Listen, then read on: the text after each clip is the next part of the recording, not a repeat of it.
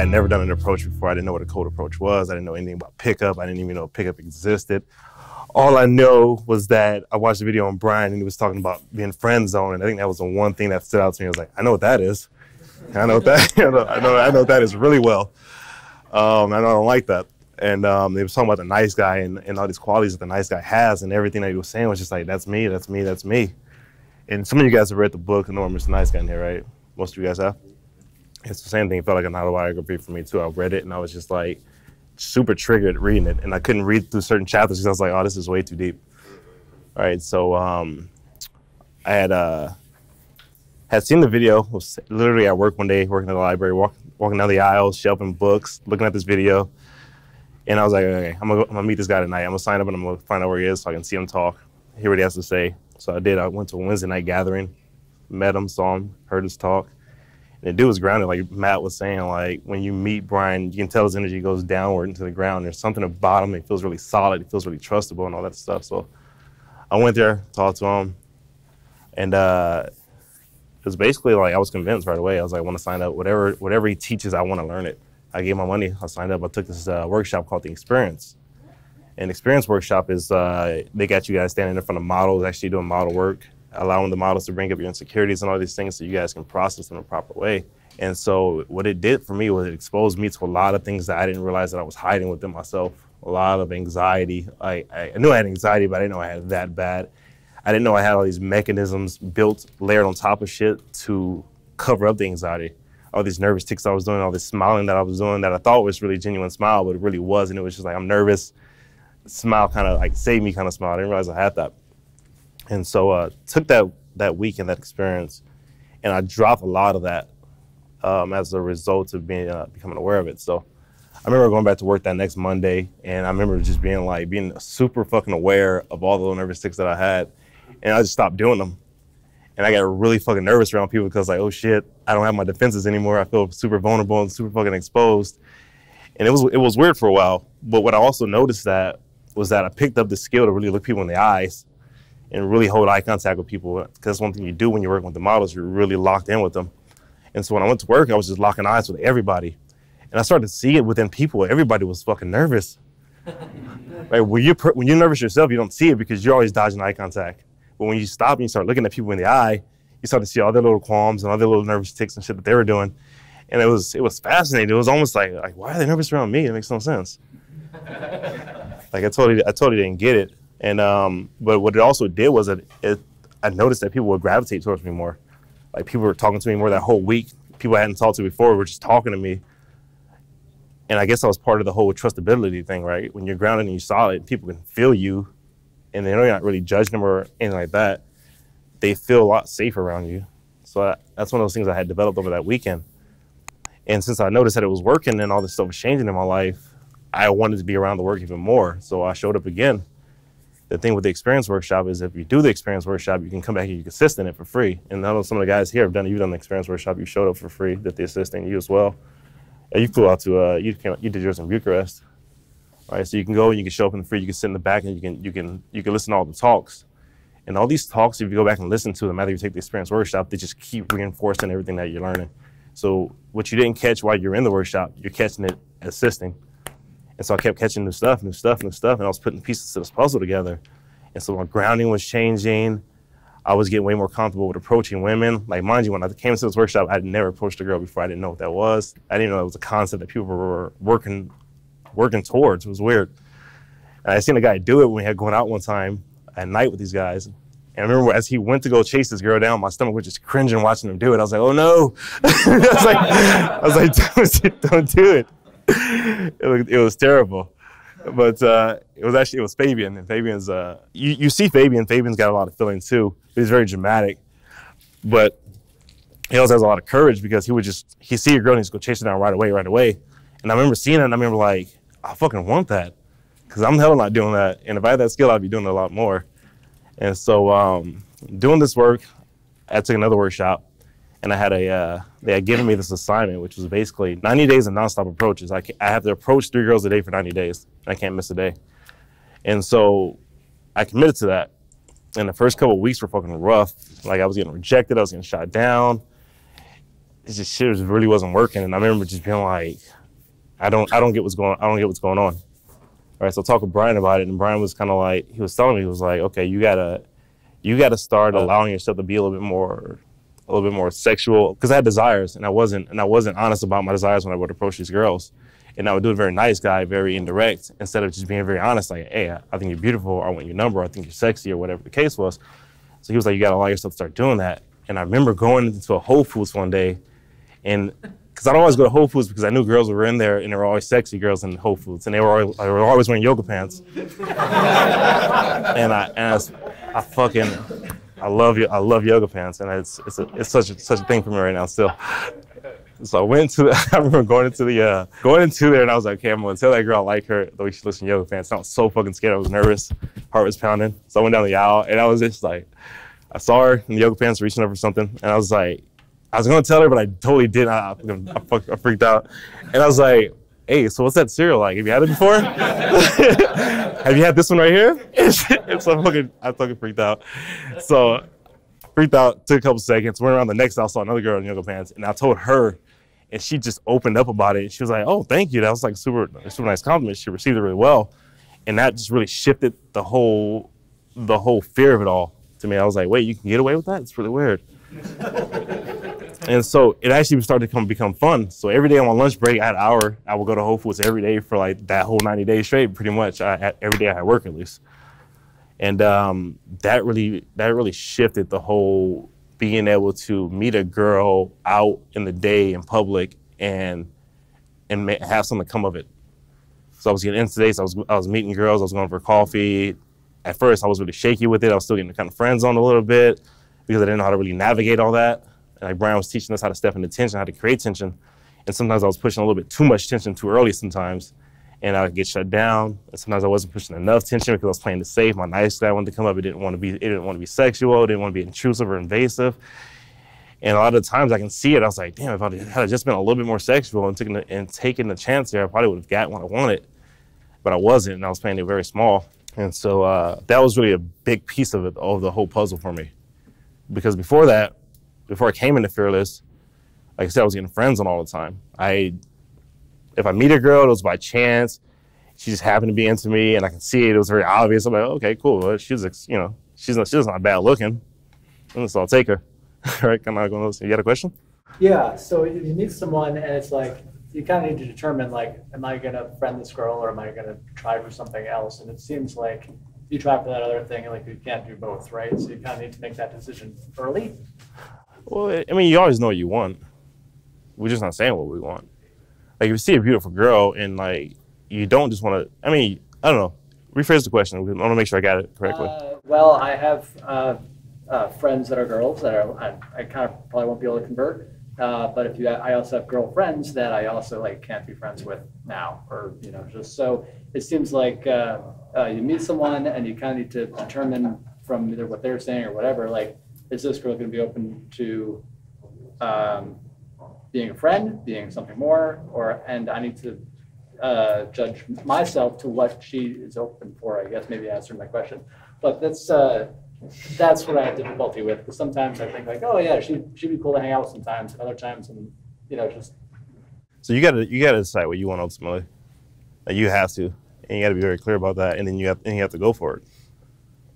Because you can't sit around waiting for the girl. You can't wait for her to decide where she wants to be placed. You gotta get what I'm saying? Like, you have to take control of that. That's what you want. If you want someone with her, then you gotta let it be known in some shape or fashion, right? Yeah. Like, in doing this work, I'm way more direct about it. So now I'm just kind of like, I don't do the indirect thing, or I don't do it where I'm trying to be friendly first and then trying to ease my way into it, because that's the way I always used to do it. And that's why I used to always get friends on it, like, yeah, friend. And then one day I'd be like, oh yeah, I actually like you. 3, 4, 5 months down the road, like when it felt safe to say it, and it'd be like, it was already too late. I already missed my chance. So I don't do that anymore. So I kind of set the tone of everything immediately, so it doesn't have a chance to really go anywhere else. If she's not with it and she doesn't want to go that direction, then that's totally fine. I can accept that. But I don't want to beat around the bush and not go straight forward. You kind of get what I'm saying? Yeah. So decide what you want from it. And if there's like somebody in your friend circle and you're attracted to her, like, let her know. I don't know. Worst case scenario, she's not into it. That's fine, but just don't take it personal if she's not. It's like, I get it. It's cool. You can go back and be in whatever kind of friends you guys were before. That's really easy. Yeah, question. So, like, there's beautiful women at Target, Walmart, all these places all the time. Especially Target. Let's say you're down one of these aisles, right? And you go up to a woman. I do a lot of that stuff too, where I'm like, you know, I want to say what's on my mind, but then I start, oh, so you work down this aisle, or, you know, I start, what are some examples of some things that you're actually saying that's, you know, you say, hey, you're sexy, you know what I mean? Just like that, or what are you saying that actually gets a response from these women? Yeah, like, I'll literally be like, how are you doing it? It's just being super honest. I mean, sometimes it's more vulgar. Sometimes it's like, you wanted to say her ass looks good in those yoga pants, and sometimes I'll literally say it. But there's other times where I'm also like your figure looks really good in those pants. And I was just kind of like, not really thinking about what she's going to say about it, because it's truly what I feel. And I feel like if I'm going to get rejected, I'm going to get rejected no matter what. So I'm not trying to soften the blow at all. Like, just let it come out however it's going to come out. You don't worry if you're being too vulgar or not? Like, no, but I used to. But when I started, I did. But what I started to realize over time was that you can say a lot. A lot of what we're doing is that we're trying to forecast her response to you. But you don't know how she's going to respond. 100% you don't know. She might take that ass thing and might be like, what the fuck? That's so funny. That's so random. Who the fuck says that? Yeah, right? But she's also at the same time enjoying it while you're saying it. And you kind of just like, I'm sorry, I didn't mean to offend you. Like, I hope I didn't offend you. Like, she's clearly not offended, right? So that kind of thing. So a lot of it, like, I know Matt talks about it. It's like, it's really just keeping your integrity. Because what I notice for myself is that if I'm not keeping my integrity, I go in my head and I'm trying to say things in a nice guy way where it's like, I don't want to offend you. And then it puts me in my head because it's not truthfully what I really want to say. All right, so, but you can always soften it, like, you know, like, yeah, your curves are nice in that, but your intention is the pants. And so, like, be very honest about your intention is the pants. Yeah, you're pretty surprised. They're not going to be offended by it, you know. And I'm sure she's a beautiful girl, but that's really what drew you over there. You like curvy girls. It's fine. Nothing wrong with that. Embrace it. So back to where I started from, extreme nice guy, man. Always friend zone, always waiting the last minute to tell a girl I liked her because I was way too scared to ever go for it right off the bat. And it cost me a lot of women, man. It cost me a ton of girls. At least a ton of girls that I thought were interested at some point, until I just kind of held on to it until I thought it was safe enough to do it. And so I never got anywhere, man. And I was ending up with girls that I didn't really like long term, and I would have sex with them, and it was kind of like, yeah, I'm not really digging this girl so much, and I kind of pull away. I didn't know how to really cut those boundaries and be like, yeah, I'm not interested in you. And so I had girls who would just kind of linger for a while, but in return, it would also happen to me too. Every now and then meet a girl I did like, and then I'd have sex with her, and it'd be like, she'd let me linger around, and she just really wouldn't respond to my text, she wouldn't meet up, stuff like that. And so that was just really an energy I carried with me as a nice guy. So doing this work, a lot of it, I just broke it and just really shifted for the other direction, like really swung for the fences, right? Because I wanted the complete opposite of it. I mean, there's a lot of shit. Like, I had an 8-year relationship, and that nice guy really just ruined that relationship that I had. I had a relationship with a girl right out of high school that I was just really in love with that girl. Just really, like, reconnected on so many different levels. It was almost like a twin, really. Like, we had connected so well, but the nice guy, Amy, didn't know how to set boundaries, didn't know how to be very honest about what he wanted, was way too scared to offend her, was way too scared to take risks. And so as a result, I started doing things in the background, like cheating, like lying, shit like that. It really just made it impossible for us to ever be friends after the relationship ended. And that's one thing I regretted the most, that my nice guy really caused me to do. Can you get what I'm saying? So, yeah, that's a lot of the reason I came down to do this work. Change it. And when you guys are shifting and you guys are changing, it's where you guys are it's gonna be hard. It's gonna be like pulling teeth for some of you guys who have a lot of nice guy when you guys are actually doing things that are actually counterintuitive of what the nice guy does, like setting boundaries and speaking your truth and speaking in integrity and being like, I don't want to settle. I actually want this, and this is what I want. And the girl has an objection to it, and your part of you is just like, I don't know how to handle that objection to it. Like, just ride it out. See where it goes. A lot of the times when you guys set boundaries with girls, they don't like it at first, but then they come back around and the relationship is different because you set that boundary for it. And it's never going to go that way it used to go before you set that boundary. Like, I got this story about Dave here. He told me to set a boundary with a girl one time, and this girl, I used to record music with her. She used to come to my house, and she used to sing on the tracks, but she would flirt with me. When she was at my house, she'd come, she'd lay with me on my bed. But anytime I ever went for the move to have sex with her, to touch her or anything physically, she would always literally just pull away from me. But we never spoke about it. and it would always happen. And I noticed it was really getting to me because it was distracting me from the music. At least I was distracting myself from the music.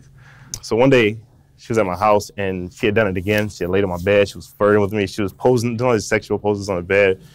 She's being kind of goofy, kind of funny, right? And I was just like, okay, I don't get it. And so I told her, I was like, look, you can't keep doing this. And she was like, what? And I was like, you can't keep coming over here like doing like flirting with me and doing all this shit. And when I go for it, you just shut me down. And I was like, it's really like distracting me from the music. And she got mad. She grabbed her keys and she left. I remember I walked her downstairs to her car. She hopped in the car and she zoomed off. And I remember thinking in my head, I was like, what the fuck is Dave talking about? Like, because my fear at the time was like, it's not going to work. If I do this, she's going to fucking leave. And this is my only chance at really having a hot girl. And so she fucking left. And I was just kind of upset about it. And I was like, whatever. And sure enough, like a month later, I'm at a hookah bar with a friend. And we're over there smoking. And I get a text from her. She's like, what are you up to? I was like, I'm hanging out with my friend at a hookah bar. And she's like, okay, well, when my friend going to come down? I was like, okay. I hadn't spoken to her in like a month. Thought she was still mad. She shows up just fucking as gorgeous as I've ever seen her before. Shortest skirt, just really fucking sexy as shit. And she comes and she hangs out. And that night I pretty much ended up scoring with her, right? And it made no fucking sense as to how it worked. But she just totally flipped the script on me. It's like, even when we're driving back home, she got my hand, she put my hand between her legs. I'm just like, this is so fucking weird. Like, why all of a sudden is this shit happening? And like, it was the weirdest thing ever. And that's because that was counter nice guy, right? A nice guy doesn't set boundaries for himself. A nice guy mostly just takes what's handed to him, and you know, he thinks that's as good as it's gonna get. So yeah, man, that's basically what I'm learning in my journey and what I have learned, and I'm still constantly learning, especially being around these guys. Especially Matt here. Matt's really good at pushing boundaries, and it's really funny because you think about it, we got 3 coaches here. Matt's the guy who tries the new shit out, and we see Matt doing this new shit that he's doing. He's pushing the boundaries just a little bit further than we're doing it. And we're kind of like, okay, cool, it's safe to go there. Like, especially when Matt was doing this integrity thing where he was just really being honest with the girls. Like, you know, he called a girl a bitch. That's really what he felt. And we were like, oh shit, like he did that, right?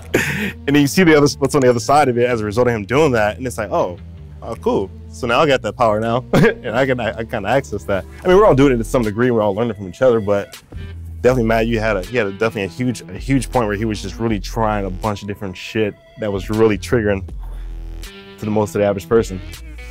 And so it's really powerful being around these guys, man. So if you guys ever do work with us, you guys are gonna start seeing those shifts.